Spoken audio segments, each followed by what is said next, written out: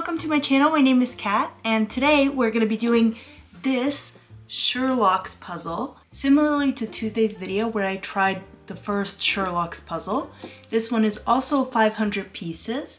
I actually realized that this is not the title. I thought wildlife was actually the title of this puzzle, but it is actually right here, and it says this one was actually called Feline Reflections.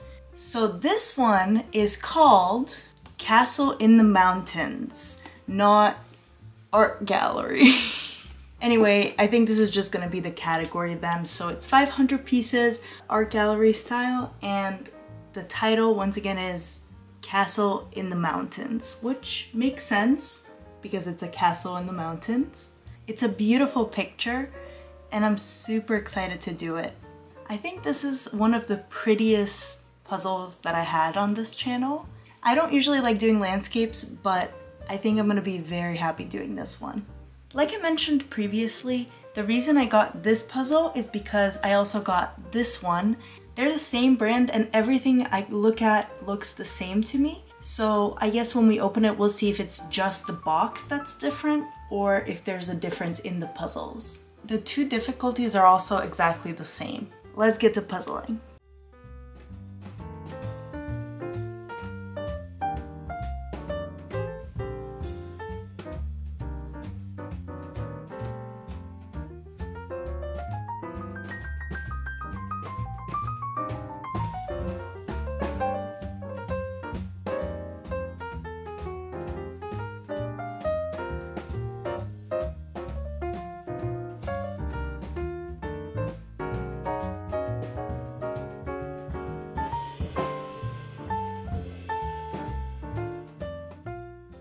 For this puzzle, I sorted out castle, trees, sky, mountain, and edge pieces.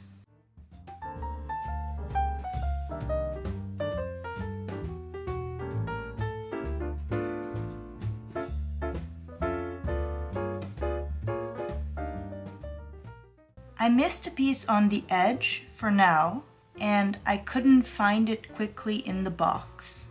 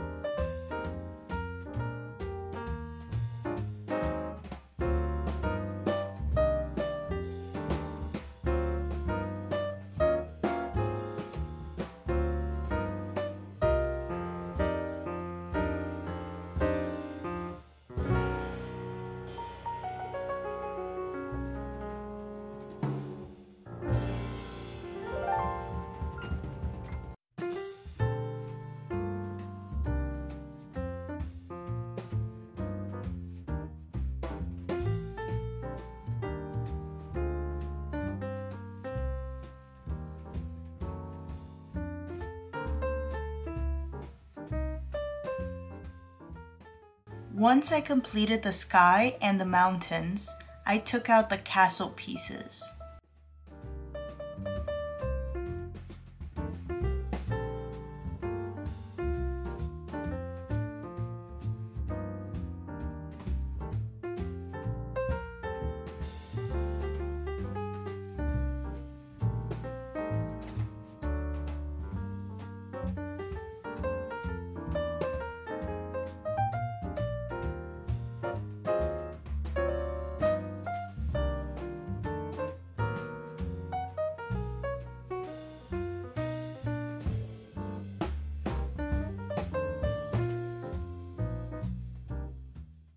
Found the missing edge piece.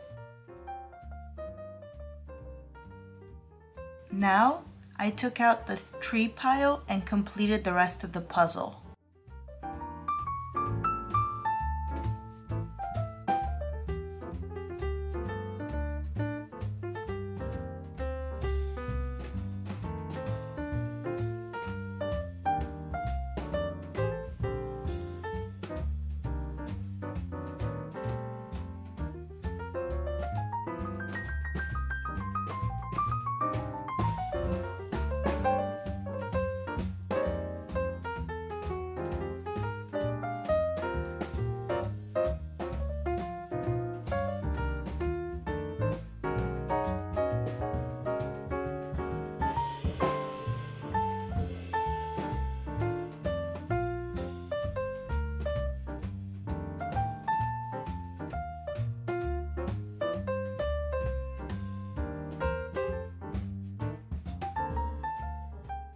It's so beautiful that I don't want to take this puzzle apart, honestly. With further inspection, I think that both of the puzzles are exactly the same, obviously except the picture and the boxes. I think the boxes might be different because of the pictures. This previous puzzle was not that detailed, so it was kind of easy to see it even on the smaller photo. This one has a lot more detail, so I think it might be that they wanted the photo to be bigger. Because if you look at the photos, this one's definitely a lot bigger since the box is bigger.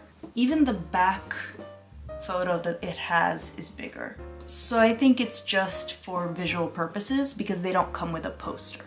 If it's not obvious, I like this picture better than the previous one, although I actually remember finding that one really fun as well. This puzzle cost me $10. I'm not sure where you could get this puzzle if you don't live near a Save on Foods, but if you do have a Save on Foods near you or you have some other way to get this brand, it's definitely good for the price. Since I live in Canada, everything is Canadian dollars, but this puzzle was 10 Canadian dollars. And a lot of the other puzzles that I have that are from different brands are typically in the 20 to 30 range. So this is definitely on the more affordable side. It's definitely my favorite out of all the affordable brands that I have tried. I think it's because the puzzle has all of the elements that I like about more expensive puzzles, like a beautiful photo, and the colors are very vibrant, which actually I've noticed on this puzzle, the photo wasn't as vibrant on the camera as it is in person. With the colors and the thickness is typical of any other puzzle, as well as I like that it's not like some of the cheaper brands where it's only vertical and horizontal shapes like I mentioned in the previous one. It's definitely more fun to not only have these types of pieces. Also, it doesn't hold as well as like a Ravensburger puzzle, but it still holds pretty well. You can pick it up if you're careful and it doesn't fall apart, so that's good. Like I said, overall, already one of my favorite brands even though it's not that popular and it's on the affordable side. In the comments below, let me know what is your favorite puzzle brand that not everyone knows about. Thank you so much for watching and I'll see you next time. Bye!